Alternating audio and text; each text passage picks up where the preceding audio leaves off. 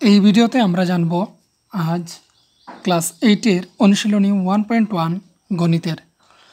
তো 3 আগের যতগুলি অঙ্ক রয়েছে সেগুলি অবশ্যই তোমরা ডেসক্রিপশন অথবা আই বাটনে ক্লিক করে পেয়ে যাবে। তবে এখানে আমরা 3 নম্বর থেকে একদম আমাদের 11 নম্বর পর্যন্ত আমরা দেখব। তাহলে প্রথম অঙ্ক হচ্ছে 3 নম্বর, নিচের মূলদ সংখ্যাগুলোর ক্ষেত্রে প্রমাণ করো -x = x। তারপর অঙ্ক করার জন্য বলা হয়েছে 1 নম্বর x = 11/15 এবং 2 নম্বর x = -13/17 আর 3 নম্বর হচ্ছে x = 3/5। তো প্রথম নাম্বার হচ্ছে x = 11/15। তো x = 11/15। তো তারপর হচ্ছে -x = -11/15। আমরা তার মতো এই এক্সটাকে আমরা এই এক্সে পরিণত করব। এর জন্য উভয় দিকে আমরা মাইনাস করে নিলাম। তো -x = -11/15। আবার আমরা উভয় দিকে মাইনাস করব। তাহলে minus into -x = minus bracket -11/15 -11/15 তাকে আমরা আবার উভয় দিকে মাইনাস করে নিয়েছি। এর জন্য এখানে হচ্ছে কি মাইনাস ইন্টু -x = 11/15। তো 11/15 হওয়ার কারণ হচ্ছে মাইনাসে মাইনাসে প্লাস হয়ে গেছে, প্লাস হলে লিখতে হয় না, এর জন্য। তো এবার 11/15 হচ্ছে আমাদের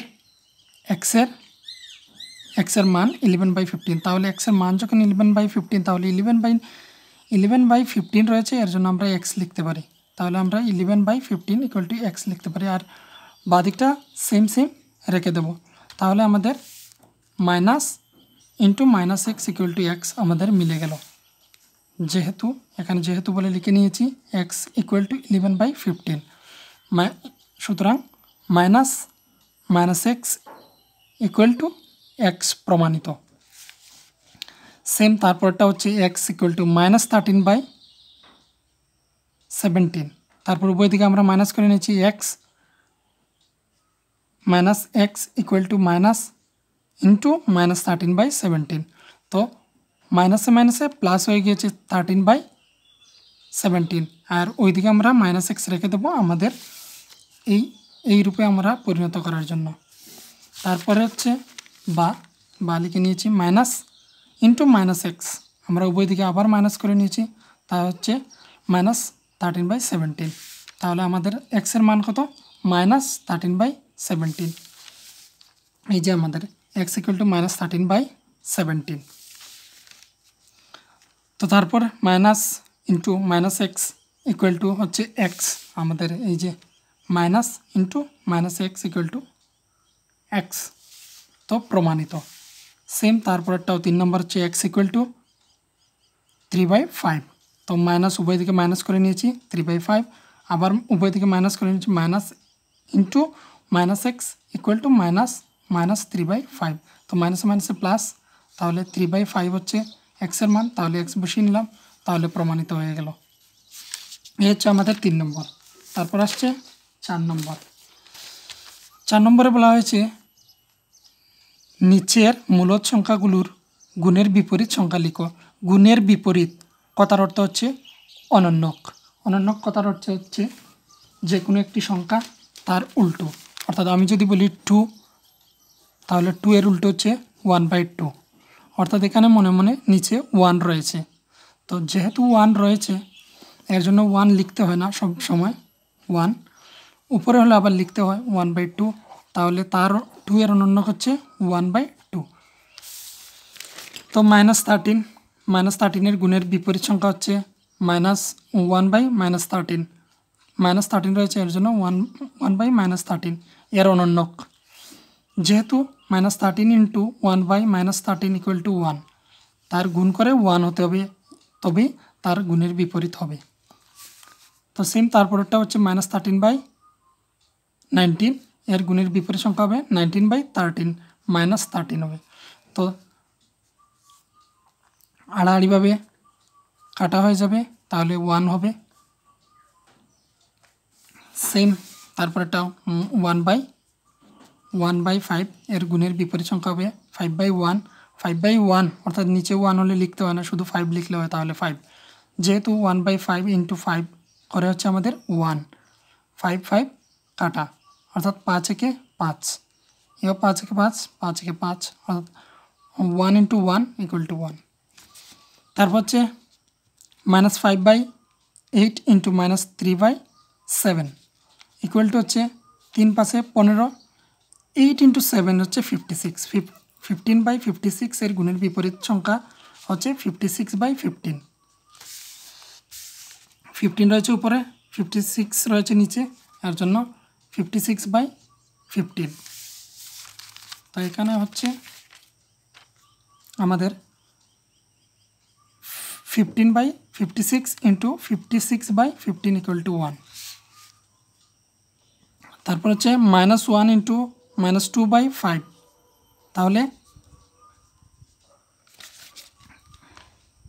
ইকুয়াল টু হচ্ছে 2/1, 2 একে 2, তাহলে 2 মাইনাসে +2 বাই হচ্ছে 5, 2/5 এর গুণের বিপরীত সংখ্যা হচ্ছে 5/2, 2 যেহেতু 2/5 × 5/2 = আড়াআড়িভাবে তা কেটে যাবে, হয়ে যাবে 1।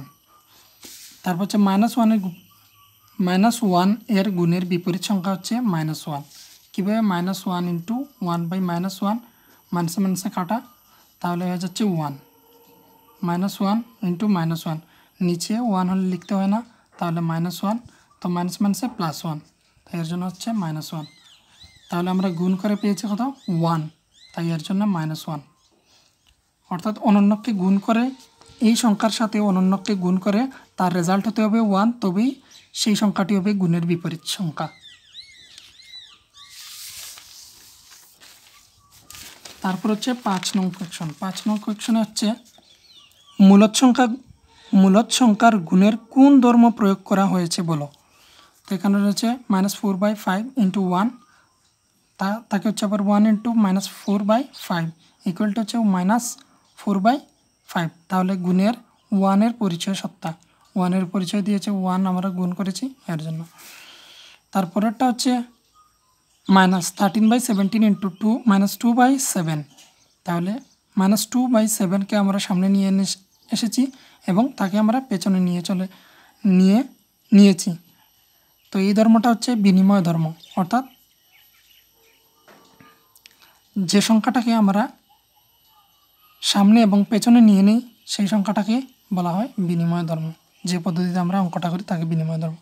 এবং এখানে হয়েছে কি -19/29 × 29/19, তো তার অনন্যক হচ্ছে এই সংখ্যাটা উল্টে গিয়েছে, তো এই সংখ্যাটার বিপরীত হচ্ছে, গুণের বিপরীত হচ্ছে এটা, তো তাহলে সংখ্যাটা হচ্ছে কি, সুতরাং গুণের বিপরীত ধর্ম অথবা অনন্যক ধর্ম, আর রেজাল্ট হয়েছে তার 1। 6 নং কোয়েশ্চনে বলা হয়েছে মূলদ সংখ্যা 6/13কে -7/16 এর অনন্যক দিয়ে গুণ করো। এখানে এই সংখ্যাটার এর অনন্যক দিয়ে গুণ করো কাকে? এই সংখ্যাটাকে, তাহলে 6/13, আর এই সংখ্যাটার অনন্যক হচ্ছে -7/16 হচ্ছে 16/-7, তাহলে 6/13 × 16/-7, তো তাকে গুণ করে হচ্ছে 96, 6 × 16 হচ্ছে 96, আর 13 7 হচ্ছে 91, মাইনাস রয়েছে এর জন্য মাইনাস, এটাই হচ্ছে তার আনসার। যেহেতু -9 -7/16 এর অনন্যক হচ্ছে 16/-7, এটাও বলে দেওয়া ভালো। তারপর হচ্ছে 7 নং কোয়েশ্চন, বলা হয়েছে 1/3 × 6 × 4/3 এর মান 1/3 × 6 × 4/3 এর মানের সমান হবে। এটা কি ধর্ম? তাহলে এটা হচ্ছে সংযোগ ধর্মের জন্য। সংযোগ ধর্ম কীভাবে? a × b × c = a × b, আমরা এই বিটাকে আমরা এর সাথে নিয়েছি, ইন্টু হচ্ছে সি, এটাকে সংযোগ ধর্ম বলা হয়। এখন এর জায়গাতে যে কোনো সংখ্যা হতে পারে, বির জায়গাতে যে কোনো সংখ্যা হতে পারে, এবং সির জায়গাতে যে কোনো সংখ্যা হতে পারে। তারপর হচ্ছে 8/9, 8/9 হচ্ছে 8 নং কোয়েকশন। 8 নং মূলদ সংখ্যা 8/9 এর গুণের বিপরীত সংখ্যা কি? -1/1/8, -1 ইন্টু 1/8 উত্তরের সাপেক্ষে যুক্তি দাও। তাহলে 8/9 ইন্টু -1 ইন্টু 1/8, 8/9 ইন্টু -9/8 কীভাবে হলো? 8 ইন্টু 1 হচ্ছে 8 প্লাস হচ্ছে 1, তাহলে হচ্ছে 9। 8 ইন্টু 1 হচ্ছে 8 প্লাস হচ্ছে +1 ইকুয়াল টু হচ্ছে 9, তার সামনে মাইনাস রয়েছে এর জন্য -9, -9/8, তাহলে হচ্ছে কত? -1। 8 8 ক্রস 9 9 ক্রস রয়েছে এখানে 1, এখানে রয়েছে 1, তাহলে হচ্ছে কি -1। তাহলে এটা কি? এটা এর গুণের বিপরীত সংখ্যা নয়, কারণ 8/9 এর গুণের বিপরীত সংখ্যা হচ্ছে 1 -1 ইন্টু 1/8 নয়, কারণ গুণফল 1 হয়নি, -1 হয়েছে। রেজাল্ট হতে হবে 1, অর্থাৎ +1 হতে হবে, তবেই হবে। তারপর হচ্ছে 9 নম্বর। হ্যাঁ, 9 নম্বর হচ্ছে মূলদ সংখ্যা 0.3 এর গুণের বিপরীত সংখ্যা কি? 3 ইন্টু 1/3 উত্তরের সাপেক্ষে যুক্তি দাও। তাহলে হ্যাঁ, কারণ লিখলাম 0.3 ইন্টু 3 ইন্টু 1/3, তো 0.3 ইন্টু 10 বাই হচ্ছে 10, এই 10 কাটা দিয়ে দিলে আমরা কোয়েকশনটা পেয়ে যাব, এই সংখ্যাটা পেয়ে যাব, অর্থাৎ তার সাথে পূরণ দেব আমরা 10, তাহলে কত হবে? 0.3/10। তাই সামনে 0 হলে লিখতে হয় না, এর জন্য আমরা 0 এখানে লিখিনি। তো 3/10 হচ্ছে তার মান, 3/10 ইন্টু 3 3কে 9 প্লাস হচ্ছে 1, 3 ইন্টু 3 হচ্ছে 9, আর তার সাথে হচ্ছে কত? 1 প্লাস হয়ে যাচ্ছে, উপরের 1টা প্লাস হয়ে গিয়ে হচ্ছে 10, তাহলে 10/3, এই নিচের 3টা আমরা এখানে রেখে দেব, 3 উপরে হচ্ছে 10, 10/3, তাহলে 8 ক্রস 8 কাটা, তাহলে হচ্ছে 1 রেজাল্ট।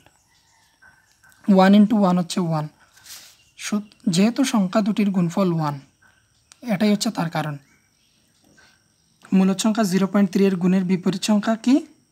ও 3 ইন্টু 1/3, তো এই সংখ্যাটার গুণের বিপরীত সংখ্যা হচ্ছে এই সংখ্যা।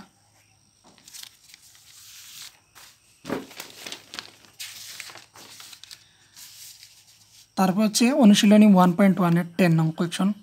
বলা হয়েছে কি? এমন একটি মূলদ সংখ্যা বলো যার অনন্যক নেই। তো 0, কারণ 0/1 এর উল্টো হলো 1/0, যা অসঙ্গত। 0 নিচে রয়েছে, তার জন্য অসঙ্গত, এটা সংখ্যা নয়। কারণ হচ্ছে 1/1 অবশ্যই নিচে 1 থাকতে হবে, 0 হলে হবে না। তো এটা হচ্ছে তার কারণ। নিচের তারপর 2 নম্বর হচ্ছে কোন কোন মূলদ সংখ্যার অনন্যক সেই সংখ্যা? 1 এবং -1, 1 এবং -1 হচ্ছে তার অনন্যক।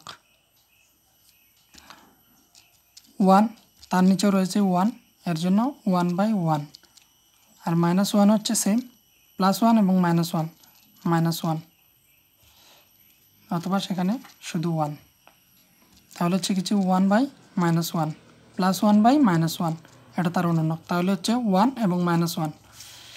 সেকেন্ড হচ্ছে 3 নম্বর, এমন একটি মূলদ সংখ্যা বলো যা তার যুগের বিপরীত সংখ্যার সমান।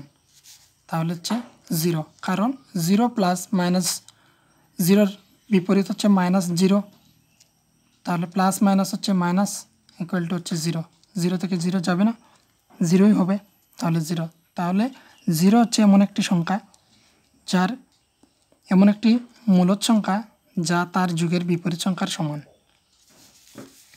এবার হচ্ছে 11 নং কোয়েকশন, শূন্যস্থান পূরণ করা। 0 এর অনন্যক নেই, আমরা আগেই বলেছিলাম এখানে তার অনন্যক নেই। এমন একটি মূলদ সংখ্যা বলো যার অনন্যক নেই, তো 0 বলেছিলাম, তো এখানেও সেম, 0 এর অনন্যক নেই। মূলদ সংখ্যা 1 ও -1 হলো নিজেই নিজের অনন্যক। তারপর হচ্ছে 3 নম্বর, মূলদ সংখ্যা -5 এর অনন্যক হচ্ছে -1/5। মূলদ সংখ্যা 1/x এর অনন্যক হলো x, যদি এক্সের অনন্যক হয় 1/x, তাহলে 1/x এর অনন্যক হবে এক্স। নিচে 1 হলে অবশ্যই লিখতে হবে না, বারবার বলছি। তারপর হচ্ছে 5 নং কোয়েশ্চন, দুটি মূলদ সংখ্যার গুণফল সর্বদা একটি মূলদ সংখ্যা হবে। ঋণাত্মক মূলদ সংখ্যা অনন্যক ঋণাত্মক হবে। অর্থাৎ যদি আমরা বলি -1, তাহলে তার অনন্যক -1/+1, তাহলে তার অনন্যক হচ্ছে মাইনাস। তো এর জন্য ঋণাত্মক মূলদ সংখ্যার অনন্যক ঋণাত্মক। ধন্যবাদ ভিডিওটি দেখার জন্য, এবং এখানেই আমাদের অনুশীলনী 1.1 সবগুলি কোয়েকশন শেষ। বাকি যেগুলি রয়েছে সেগুলি অবশ্যই প্লেলিস্ট চেক করে নেবে, সেখানে অবশ্যই সবগুলো পেয়ে যাবে। ধন্যবাদ।